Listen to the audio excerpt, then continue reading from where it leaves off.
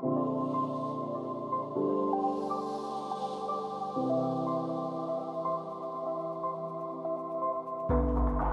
right, thank you all for coming. We're going to be talking today about the challenges and learnings of implementing wallet connection on mobile apps. So first off, my name is Bryan Moreno, and I'm a full-stack developer at Shopify. I come from Belo Horizonte, Brazil, but now I'm based in Berlin, Germany. And I'm Carolina, but I prefer people call me Caro, actually. And I'm from here, from Bogotá. I currently live in Canada, in Vancouver. And yeah, I've been a front-end developer at Shopify for the past 2 years. And Shopify, I don't know if you know, but it's #1 e-commerce platform for all business. So whether you want to start or grow your own business, this is a place that you can do it. And more specifically, in Shopify, we worked at this product called GM Shop.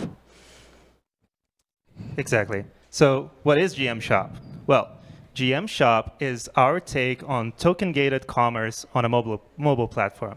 So the premise is, what if we could unite brands with their most loyal fans and granting those fans access to exclusive products like gated by the NFTs they already own? And to build such a product, the first thing we need to do is to let the users connect their wallets and to know which NFTs they own, right?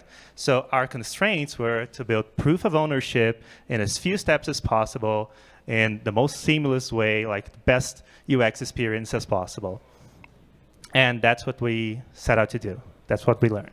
Yeah, so we're going to share a little bit like our journey that we did. The first thing that we did, we wanted to do an MVP, just to prove that like this could be done and that we could connect our wallet. And we focused on MetaMask and Rainbow.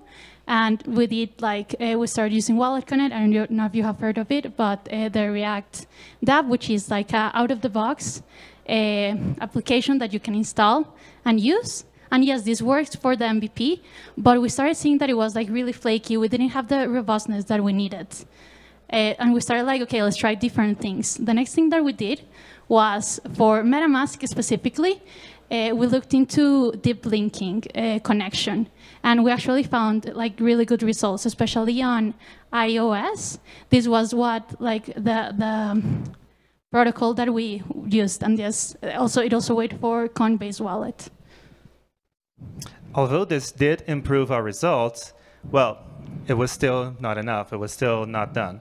So we were not seeing the success rate we wanted. We wanted a more robust solution, and we still had like failures for no apparent reasons because we needed to replace the connection with another one sometimes when the user didn't have the right NFT, and that was failing sometimes. So our hypothesis is because like the React library of Wallet Connect was kind of closed, like out of the box was closed. So we assumed that they set a persistent connection, and that was getting in our way. So what we did to fix that was, actually, I'm going to get to that in a second, but just to remember, we needed proof of ownership in as few steps as possible, right? So we could just get the connection, a signature, and drop the session, because the backend could do the rest of the checks, like whether the user had the right NFT or not, and that sort of thing. The client could just drop the connection. So what we did to fix that? Well, we rewrote our wallet connector code. This is a screenshot of the PR that done that. And yeah, we got rid of this out-of-the-box library, and we used Wallet Connect's core package to rebuild our wallet connection code and focus on this one-time connection that we could just easily replace or drop if we didn't need it. And well, the results were pretty good. Our user feedback improved, the internal feedback improved, and the numbers were significantly better. You can see a screenshot of it. This was the version we shipped to our users. But you're going to notice this also has Ledger Live besides MetaMask Wallet, Rainbow, and Coinbase Wallet. Yeah, so like important feedback that we got from the users was that we didn't have hardware wallet support. We have only talked about software wallets. And it was really important because we don't want our users to, we want our users to connect like wallets that have valuable tokens, but we don't want them to move their tokens to a software wallet to connect to our application. And it's also a bad practice that we want to encourage good practice. So what we tried doing was introducing Ledger Live through Wallet Connect. And yes, this sort of did the trick, but it was really flaky, to be honest. And when it failed, we didn't really know what was happening. Our only support that we could give it was, okay, just restart everything and try it again. So yeah, we didn't nail this part. And even though we did implement support for Ledger wallets, well, guess what? It was still not enough. I mean, for some users, some users asked for support for even more hardware wallets because they had extra security concerns, especially about Ledger. So a portion of our users asked for this. And it's kind of hard to solve because not all of those hardware wallets have mobile support. So what could we do in this case? Well, Wallet Connect on the desktop is actually built as a first-class citizen. It works. So for these wallets, we could just let the user connect via the desktop and propagate that connection back to the app.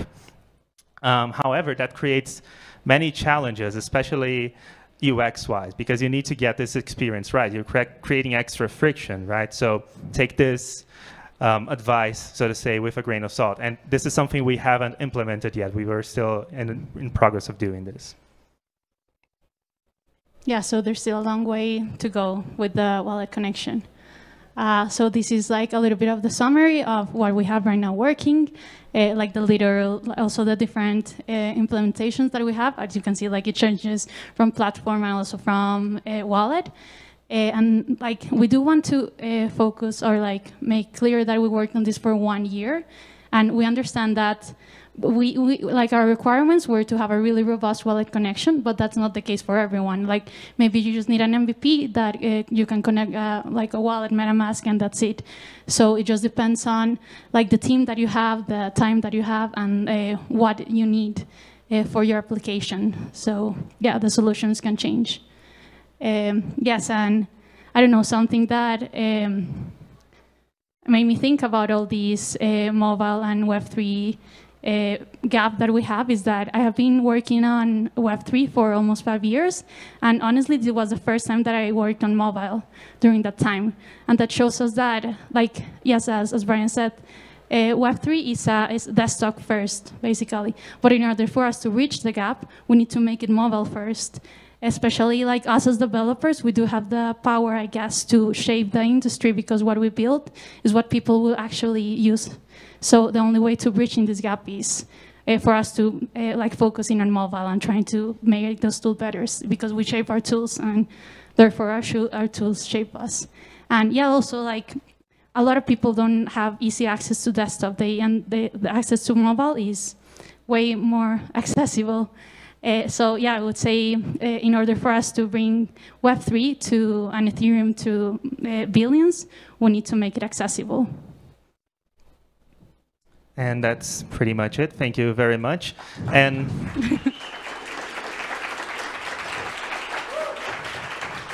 thank you. Just a quick parentheses. We're still doing research around the topic. So we got a Gitcoin bounty up for grabs around air-gapped wallet verification around assets. So please check it out. And if you're interested in helping us out, it would be great. Yeah. Thank you so much.